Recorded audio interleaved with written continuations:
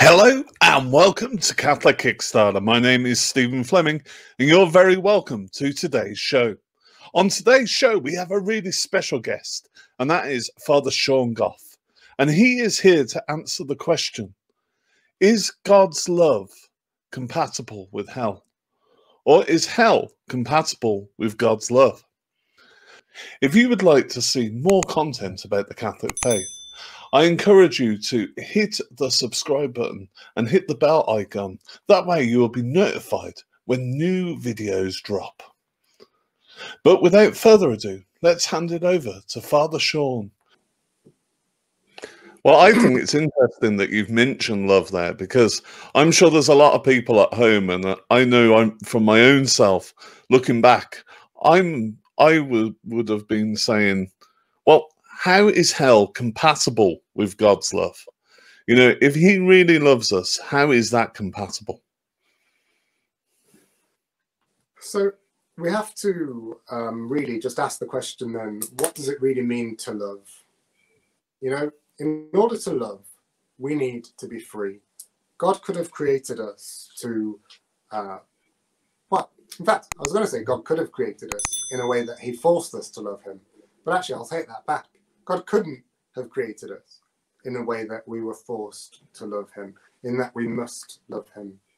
That's true both of the angels and of us as human beings, because part of the very definition of love, part of what love is that it's something which is freely given. It's freely given, willing of the good of the other, the one that you're loving. And it's got to be free.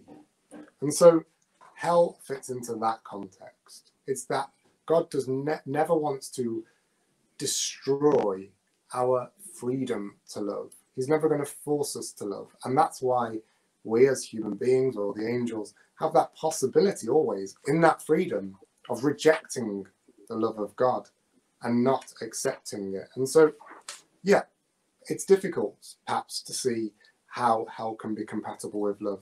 And there is still a lot of mystery. I don't want to kind of overly make it too logical, as though, oh yeah, everything's really nice and tidy and makes complete sense. Look, everything to do with life after death is shrouded in mystery for us as Christians. It's something that we don't know an awful lot about. Yeah, we know the broad brushstrokes, but we don't know the fine details.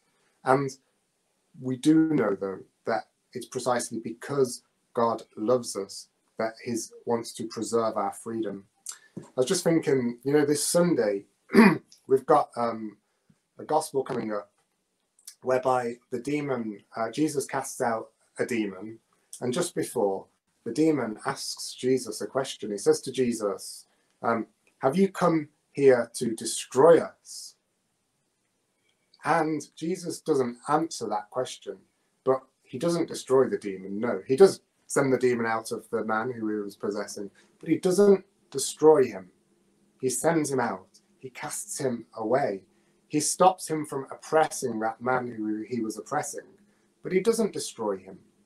And God's created us in love, and he still loves ultimately all those who are in hell, just as much as he loves those who are in heaven, just as much as he loves those who are in purgatory. And it's that very love that he has for them which holds them in being, which keeps them all in existence, whether angels or humans. It's the same love. But for those who are in purgatory and hell, it's a different experience, of course, of the love of God than it is for those who are in heaven. For those who are in purgatory, the experience of the love of God there that keeps them in being is one that's purgatory. It's one that purifies, that cleans, that refines, that prepares for heaven. And the experience of the love of God for those who are in hell is one of torment, not because God's inflicting punishments on people, no, but rather because people have rejected that love. And so the same love becomes a torment precisely because it's something which has been rejected. C.S. Lewis actually notes that, so C.S. Lewis being the author, of course, of Chronicles of Narnia, as well as a very famous, he's not a Catholic, he was an Anglican, but very famous Christian author. And he makes an interesting point. that the images for heaven, for hell, and for purgatory are all actually quite similar. They all somehow involve the idea of either light or of fire, but it's really the experience that changes. So the scriptural image is one of light or fire, but it's the experience that changes.